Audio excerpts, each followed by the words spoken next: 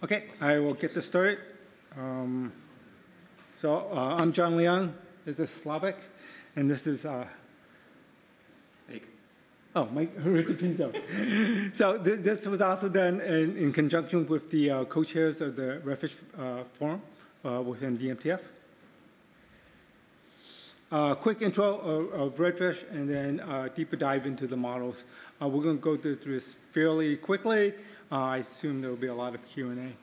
One thing I noticed yesterday going through a lot of the sessions was that, the CERN has 500 instances of Redfish running that they're managing the systems on, 500 plus. And I just met with Starling, and StarlingX, sorry. And they basically utilize Redfish on the bottom end to actually manage their systems. So more prevalent here than I thought it would be. Okay, so what's Redfish manageability? So basically we looked at the existing standards for manageability, and with IPMI. For those who don't know IPMI, you really don't want to, because it's bitmapped. Its entire structure is a bunch of bits, and the 400-page documentation on it is how to translate these bits and what they actually mean. Redfish took a different perspective to it, and they basically went out to the CSPs and they said, what do you guys want for manageability? And they said, well, you know, if you use our existing toolchain and build manageability at the end of that, then we will most likely use it. Because right now, we have to specially train these people in IPMI, and once they're trained, they can't do anything else for our company. So we said, what do you use? And they said, well, HTTP, JSON, Python, and other programming languages. So that's what we did. We built a RESTful version for manageability. And so all you need to do management is now been reduced to knowing the URI and understanding what the JSON response is that you get back when you do HTTP requests. Okay, so the resource models. So this was originally created by the DMTF, which understands servers very well. We don't understand anything else. So once we developed the Redfish standard as the HTTP protocol and then how to model it, we went out and partnered with everybody else to explain to us how to extend the model to do various other things. So we partnered with the Green Grid and AshRay to do power and cooling models. So that's been extended and released. We went to SNIA and VME Express to do storage. So now we are in the process of releasing VME over Fabric model to within Redfish to do that. We've gone to fabrics. The newest fabrics, CXL and Gen Z, and the Open Fabric Alliance all met together and decided to do a model for fabrics. And this is a fabric model that works from on the platform for CXL all the way to PCIe, all the way to any SaaS fabric that we have. So it's a fairly generic model that we're trying to build. And then last, we went to management of other domains. So for the OCP, we did for data centers.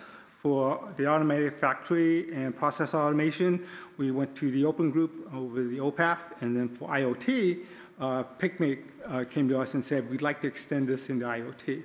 So they're in the process of doing that. In so doing, they've also taken that implementation that we have and then said, our implementation are these tiny little microcontrollers. So they're re-implementing it in assembly. Okay? So I mentioned OCP. OCP is a little different with the other organizations that we had, in that the DMTF and its partner organizations all describe standards. I call them prescriptive powers because they're trying to define a model and a standard which covers as much as they can. The problem with this type of standard is people look at it and they say, do I have to implement all of it? And the answer is no. But we can't tell you how much of it to implement. That's determined by the management domain that you have.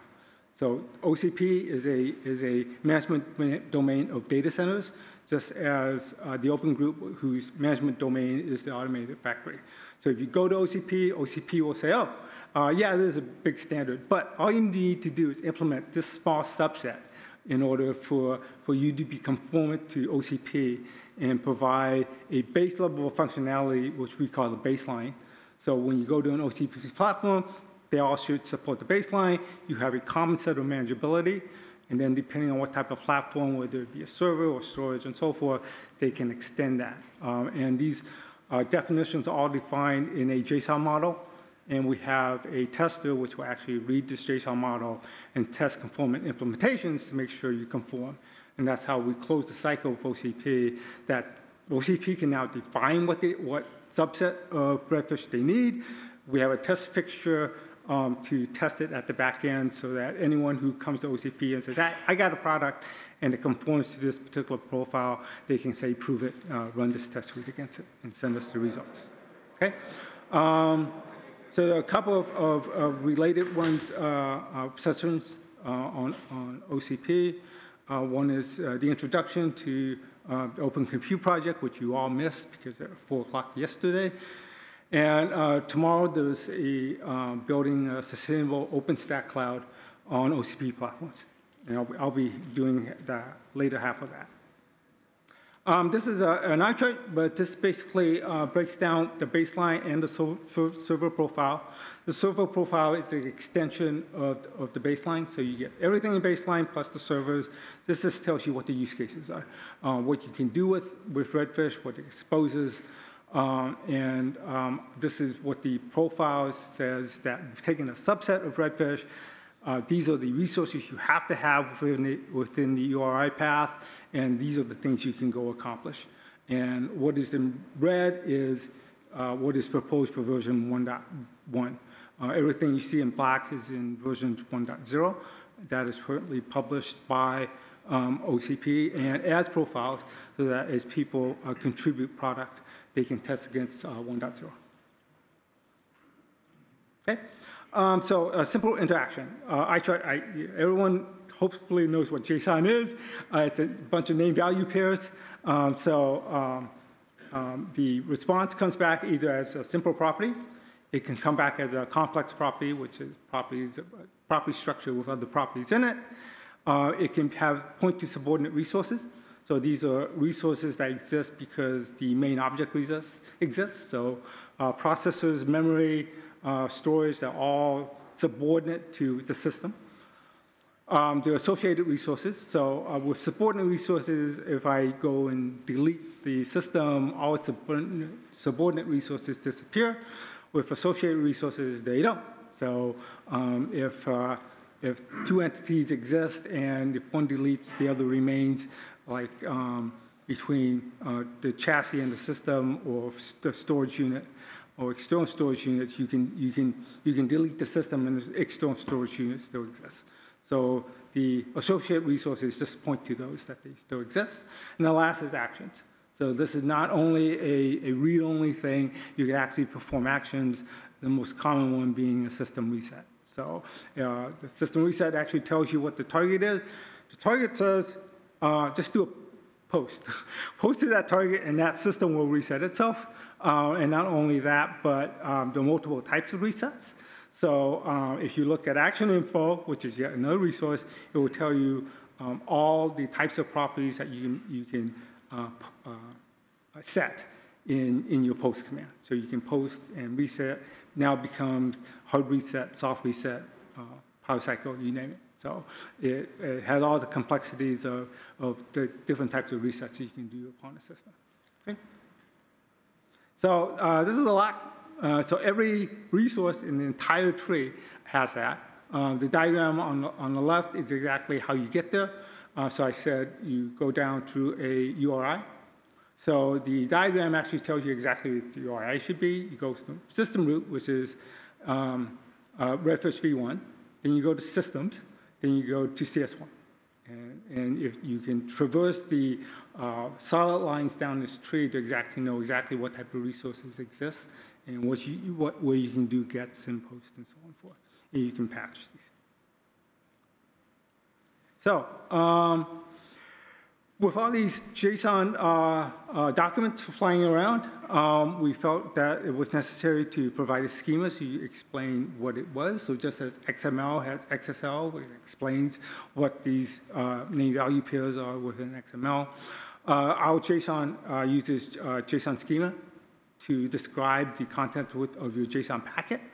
And that's how we can connect up to the JSON schema toolchain and auto-generate clients. That was fine until the telco guys came and said, we don't use JSON schema, we use Swagger. By the way, we're renaming it Open API. So we also release our schema in Open API, and then finally release it in Oasis OData. So all these allow us to connect up with those particular tool chains, so you can auto-generate clients on that side. Okay. There are a number of documents that we also generate directly out of the schema. So most of our documentation for Redfish is auto-generated directly from the schema itself. We don't write a whole lot. And so we actually have guides that show you all the resources within Redfish, all the properties, and exactly what they are. They're pure extractions from the schema themselves. And then I think, I'll leave this to Richard to talk about once we've gotten to having a machine-readable form of the schema, what we can do that with the types of tools that we can create. Thank you.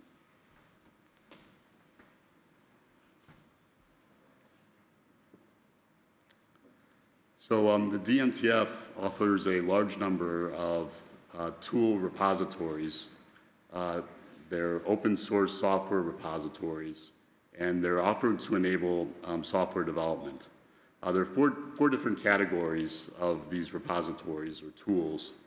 The first is Redfish service simulators. They enable clients to run against a simulated Redfish service, sort of like the service you would expect to find on a system that's being managed by Redfish, typically offered by a baseboard management controller, also referred to as a BMC. Another category of these tools is client-side utilities and libraries. And the purpose of those is, as you would imagine, to expedite client-side development and use of Redfish to make it easier for folks to develop and implement management applications that take advantage of Redfish richness. The third category is orchestrator support. This enables orchestrators to utilize Redfish as well. And then finally, a very interesting group of these tools is all about testing. Testing is very important, and it sort of works its way up the protocol stack. The first one listed verifies the foundational protocol itself, the HTTP exchange between the client and the Redfish service. The second one can be used to actually verify conformance with the Redfish schemas. So the resources served up by the service ensure that they actually conform with the schemas as published by the DMTF. And then finally, the third one is to test conformance against a prescriptive profile. And such a profile can be used to describe the domains that John just described, such as OCP, IoT, those kinds of things. So you can come up with a profile that describes that and then test to ensure that an implementation supports what that domain requires. On the right side, I've created a drawing that groups all these different tools by category. It's basically a sampling of the tools that the DMTF and others offer for your use. The legend is that those in black are offered by the DMTF, and those in green are offered by other repositories. The DMTF's repositories are hosted on GitHub under the DMTF namespace. Let's drill down a little bit into looking at the Redfish interface and specifically how it's used by the Open Infrastructure, formerly OpenStack Ironic project, which is, I believe many of you know, is used to manage bare metal. So Ironic uses Redfish. It's been available for a number of years. It's been enhanced and greatly improved, and it's quite advanced now. And we're hearing that a lot of organizations are adopting it. On the left, I've got a drawing there that depicts the ironic service and specifically the conductor. The ironic conductor hosts drivers, or they're also called hardware types. On the left-hand side is the tried and true IPMI driver that John was talking about earlier. On the right is the more modern Redfish driver. And what's depicted is that the Redfish driver within the conductor uses a client-side library that was mentioned on the previous slide called Sushi. And no, it's not fish. It's actually a Redfish client library. So Sushi is actually falls under the governance of the Ironic project. So the Ironic conductor and its drivers, they use Sushi, but others can use it as well if it suits their needs. The primary purpose of Sushi is to be a sort of tailored client that meets the requirements of Ironic and its drivers. So it's not meant to be a general purpose library. The goal is not to implement everything, but rather implement what's needed as it's needed. However, it's open source, and if you find it helpful, we welcome, contributions to it to enhance its functionality. So finally, at the bottom of the stack there, Sushi will interact with the Redfish interface implementation by a Redfish service, again, typically offered by a BMC. So on the right there, I've got a table which sort of drills down into the details of the Redfish driver, a view of the Redfish driver. The left-hand column lists the Ironic driver interfaces that any driver could support. The Redfish driver, just like other drivers, supports a number of those different classes or categories of interfaces. I've got them listed, and their functionality is pretty straightforward, but we can walk through it real quickly. Those that support or actually utilize Redfish will have a checkbox or an X in the via Sushi column on the right-hand side of the diagram. So the first one that uses it is the BIOS interface implementation. It uses Redfish to manage the BIOS settings on a system. So I'm not referring to the actual firmware, not referring to the BIOS firmware, but rather the settings, the knobs that firmware offers for configuring the server. Things like whether or not it supports, whether or not the server will support hypervisors and that kind of thing. So the next one that uses Redfish is a boot interface, which uses virtual media to boot a deployment or cleaning RAM disk, and also user instances on the bare metal itself. Skipping forward past a couple of others that don't use Redfish is the inspect interface.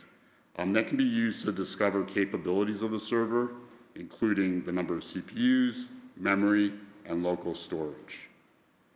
Moving on, management's sort of a catch-all of things that we didn't really have another bin to throw them in, but its primary use is to manage the boot devices, the boot mode, secure boot, sensors, and indicators on the system. The next is power. It's pretty straightforward, managing the power state of the system and also the ability to reboot a system. A more advanced feature is the ability to manage your RAID. You can apply a configuration, create a configuration, and delete it. And that all uses now Redfish to affect that on the actual system that's being managed. And then finally, there's sort of the escape hatch called vendor, and that offers up vendor and driver-specific capabilities. Slawik? Thank you. Thank you.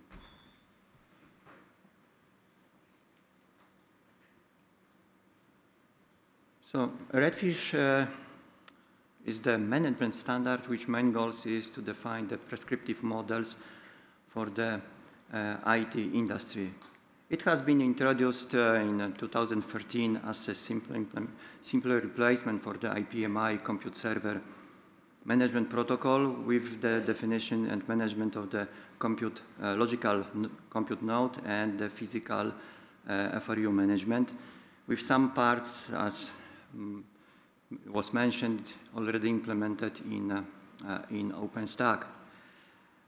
But through years of work and development, it becomes much, much more. So it has been expanded with some additional models that allow management of the software and services, policies, operating system, applications, virtual machines, containers. And it's still growing to add support for new devices and new technologies, GPU, FPGAs, CXL, Gen Z, or the SmartNIC.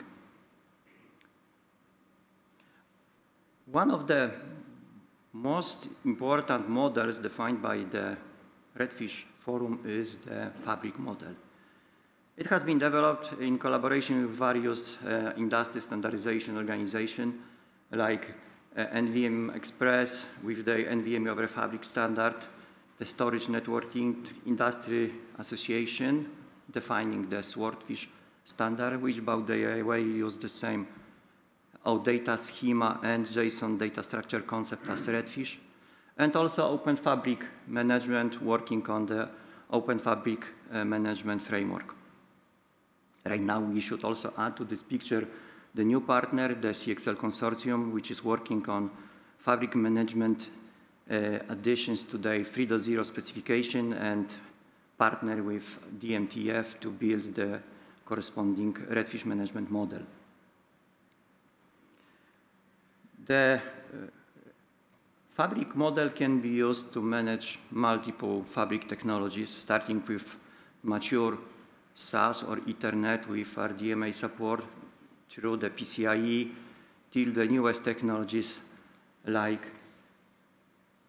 CXL or Gen Z. Sorry. So the fabric model allows management of the physical topology with the switches, fabric adapters, and fabric ports, as well as the logical connection established through the fabric with zones, endpoints, address pools, and connections. So on this diagram, you can see the example of the Redfish model for the Gen Z fabric.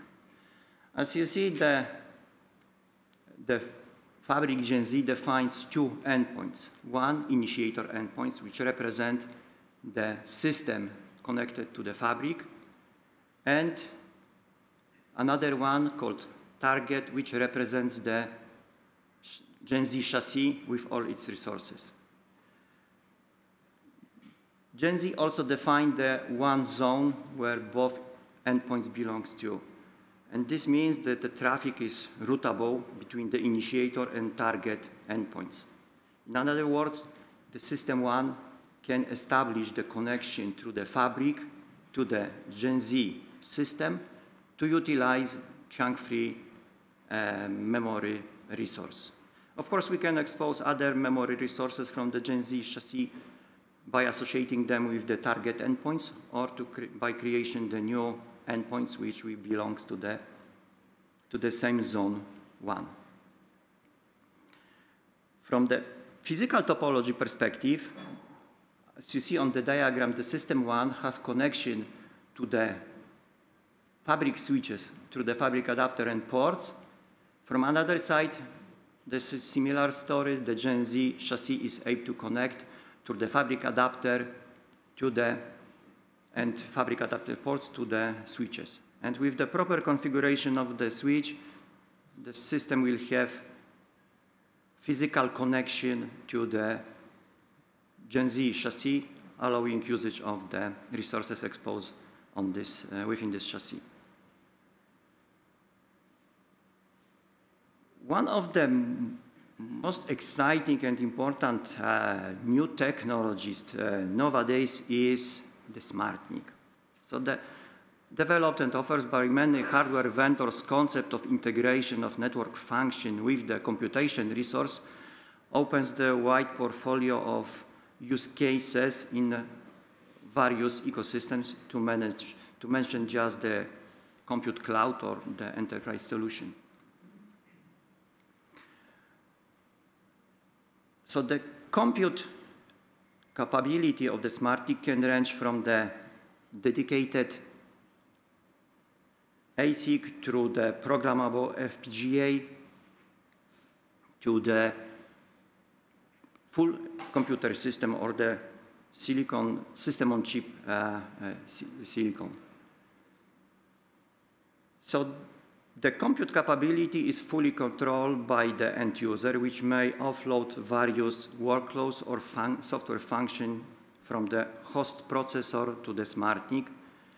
It could be the encryption, it could be compression, it could be fabric connection termination, leaving some more resources for other software running on the host CPU.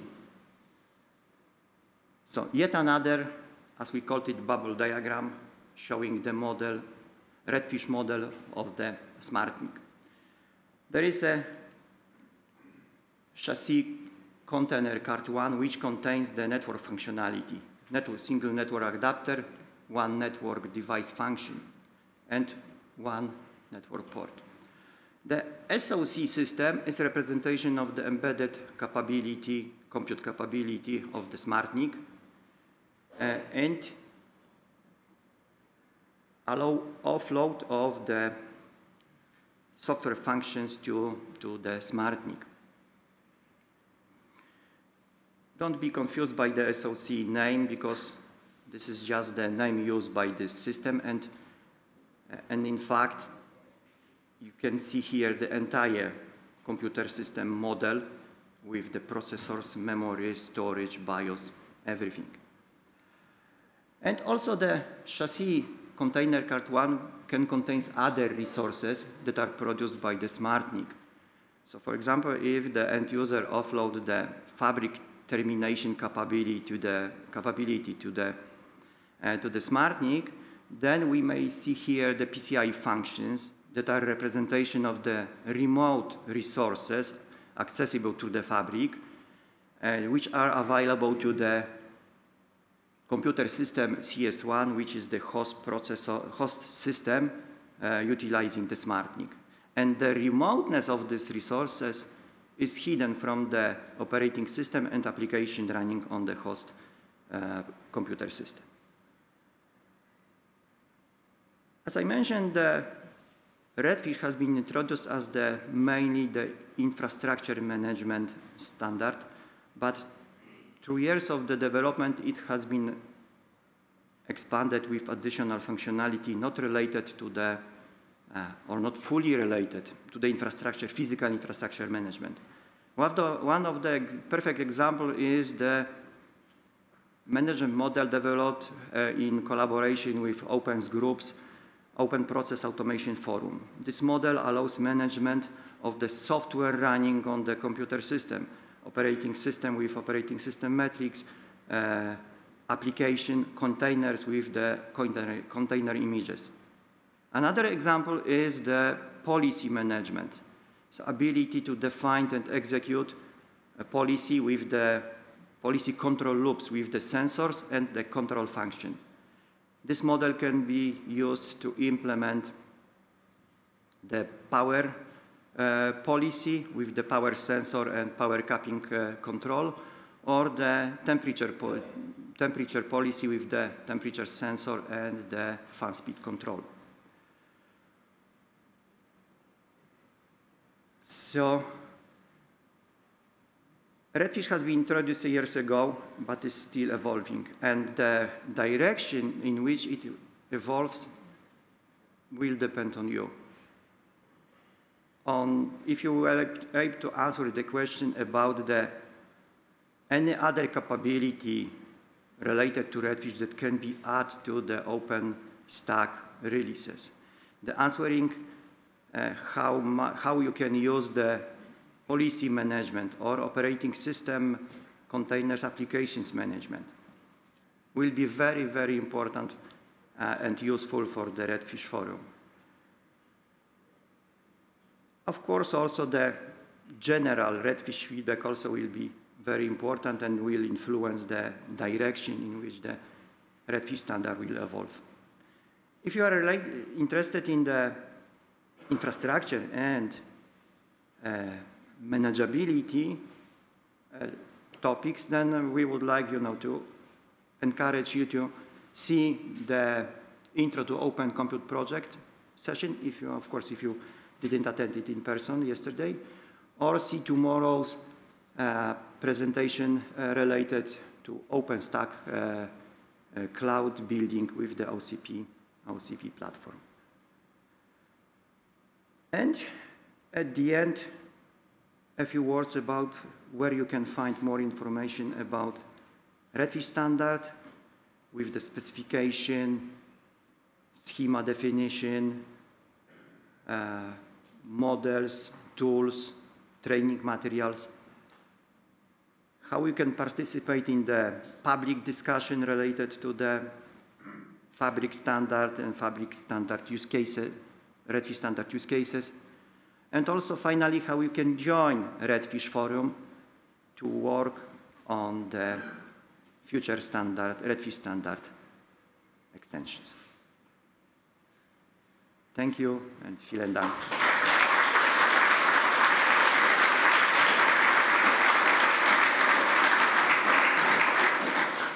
We are at the top of the hour, but if you have any questions, we probably will have time for one or two.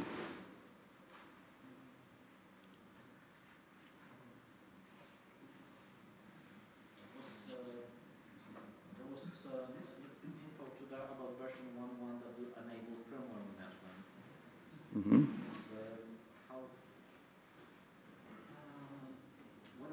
Will it be available soon, or how? Pimon management, John?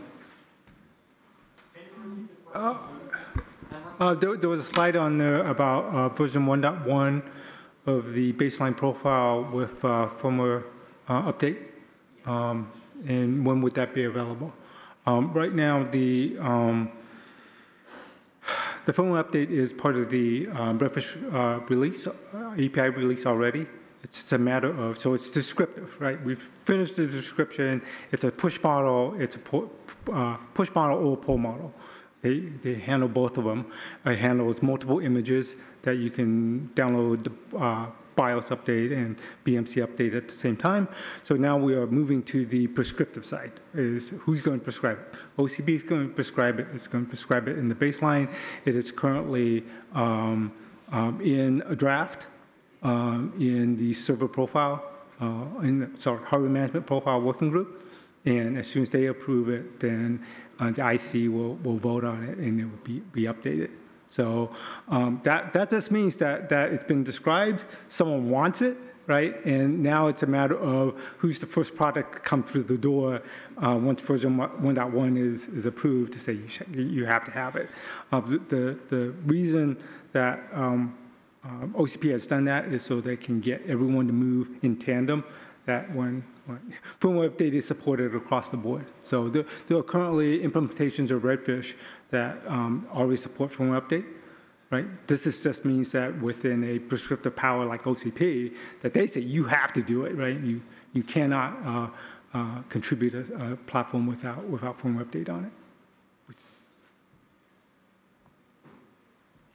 Okay. Is that it? No more questions? Good. We're done. Thank you.